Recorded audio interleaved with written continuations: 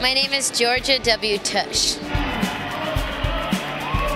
I was in political science, and I wanted something political but a bit cheeky. Montreal roller derby is known for being, I guess we could say we're a bit rowdy.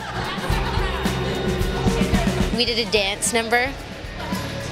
It went actually really well. I think our dance during the halftime made people feel a little bit better in our neon, ridiculous selves.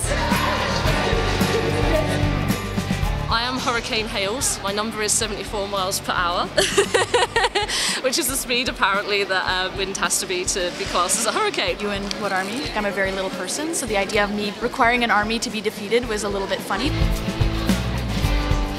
Beats per minute. I DJ. My number is 33:45, which are the two different speeds you can play a record at. I don't think there's one kind of derby girl, but they're all very special.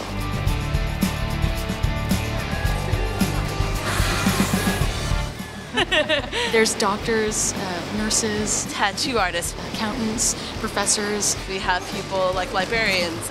Moms. I had watched Roller Girls on A&E, and I kept watching and going online and checking to see when somebody was going to start something in Montreal, and as soon as it started, I was here. I was dying to do it. I roller skated as a kid, and I was actually a professional dancer, and I got to roller skate on stage in a ballet once, and I was like, I am playing roller derby. So that was it. I'm an early childhood educator in a nursery.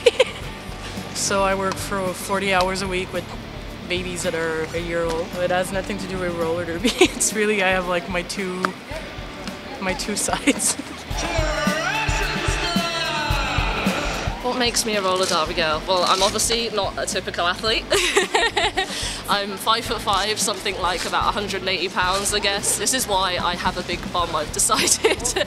I was invented for this sport, I just didn't know it until a little while ago. I started when I was young. I was 21.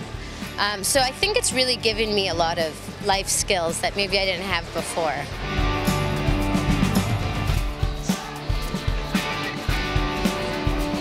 I really like the imperfection of it. My whole life I had to do things and try and be perfect, and ballet is very perfect, and there's something about crashing and burning in roller derby that is, I think it's great. I've never been active in my life. It's the first time I'm actually doing a sport in my whole life. If you could describe roller derby in one sentence, what would you say? The best thing in my life. I think all these different kinds of people come together to make teams and make them effective.